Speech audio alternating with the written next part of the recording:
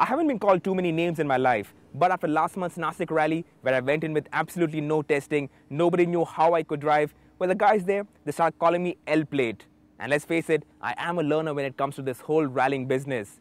But our show producers didn't like that one bit. So they told me, off you go, Sirish, off you go to school. So that's where we are. We are at Silverstone, home of British motorsport, and we are here at the Porsche Driving Center, where the guys are going to teach me how to drive this beautiful yellow 911 Carrera 4 and, most importantly, teach me how to drift this car. Drifting isn't the easiest thing in the world, and what's more, it can't be done in any old car.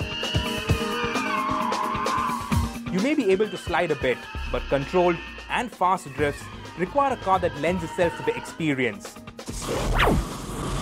Something with the engine hanging over the rear axle perhaps. A car that has a frightening reputation for speed and leeriness, the Porsche 911.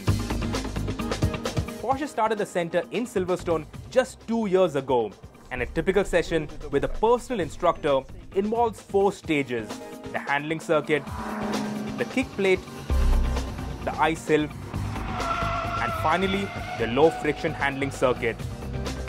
And with the help of my instructor Simon, I was ready to master it all. Okay, so we're just entering the handling circuit here. The handling circuit's been designed to emulate a demanding A or B road within the UK. So it's about 1 kilometre in length and it's very technical. There's lots of different elevation and different camber change around here. We generally start to coach on this environment as if it were a public road, two-way traffic, as that's where the majority of our customers do their driving. As the experience wears on, we can then start to look at the dynamics of racecraft and use the full width of the circuit. Then it was my turn, and to Simon's surprise, I got to grips with the on-road handling pretty quickly. Now this is a blind corner, so you come in wide and start looking across and just increase the release.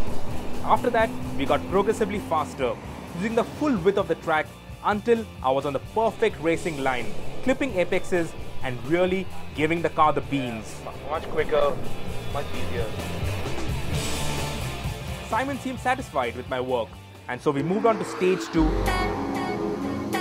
the kick plate, to test my reflexes.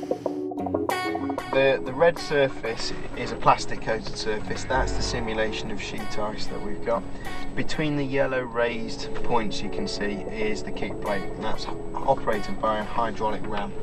So as your rear wheels cross the plate, it's going to kick right or left, which is going to kick the car into oversteer. You've got a digital speedo just below your rev counter. If your speed's 15 miles per hour or below, the plate won't activate at all. If you're up to 25 or over, you may struggle to control the car. So a good start point is sort of 20 to 22 miles an hour for your first run. And then as you start to get that, you can increase your speed. Now when he says hit the plate at 20, Simon means in miles per hour.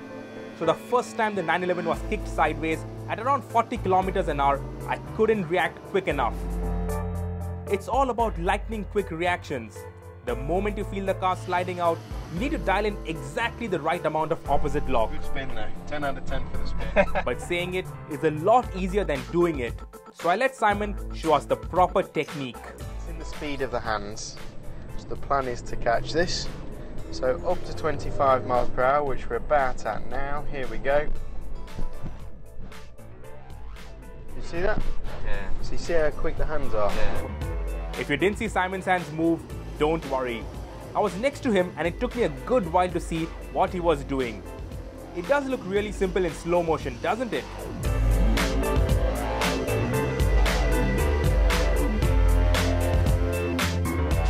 After Simon's frankly astounding demos, I was determined to get it right. And so I kept trying. Here we go. Oh. Damn it. And trying. Oh, shit, I turned the other way. What am I doing? Until finally, I got it right. Simon was satisfied and we moved on to the next stage. After launching the car, I had to negotiate a slalom on a downhill low friction surface.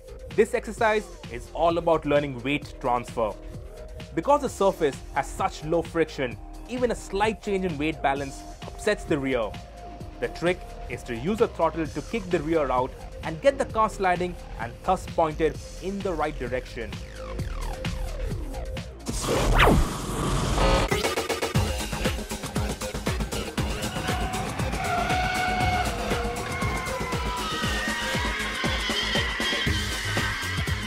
So we're on the low friction handling circuit here. Initially this was all the same asphalt. What we have now are corners that are a lighter grey colour, and that's where we've diamond polished the surface. So that takes the top layer of asphalt off the surface and exposes the limestone underneath. And that means that we can slide the car around relatively easily.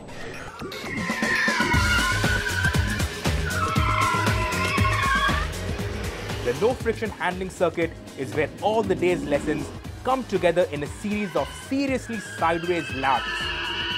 Weight transfer to loosen the tail, kick on the throttle to get the car properly sideways, modulating the throttle to keep the car sliding at just the right angle, aggressively off the throttle to again transfer the weight and flick the rear the other way to attack the next corner. Tandem drifts. I really don't think I've had so much fun in a car in such a long time.